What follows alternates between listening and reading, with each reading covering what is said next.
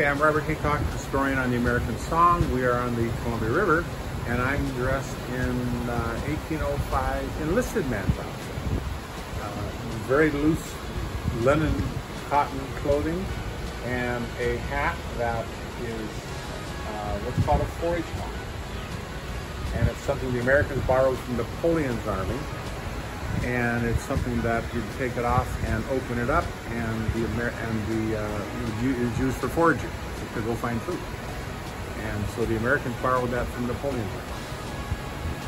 And I also have moccasins that go along with the outfit.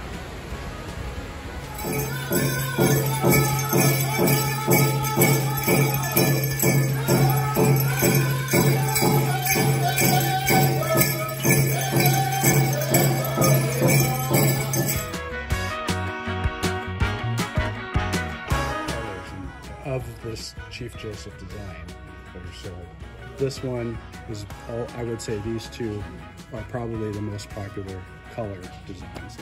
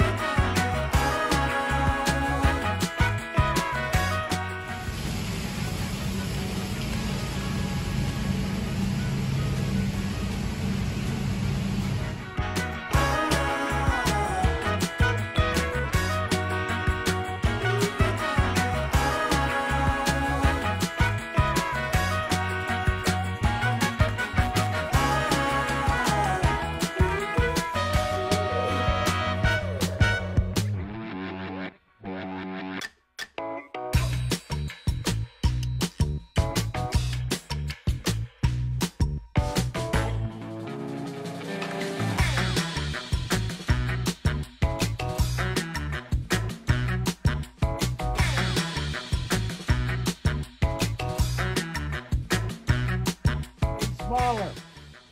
So those are the main reasons they chose this particular site. They were camping on the other side of the Columbia River in Washington, not finding the conditions good. Much better over here and more sheltered from the storm.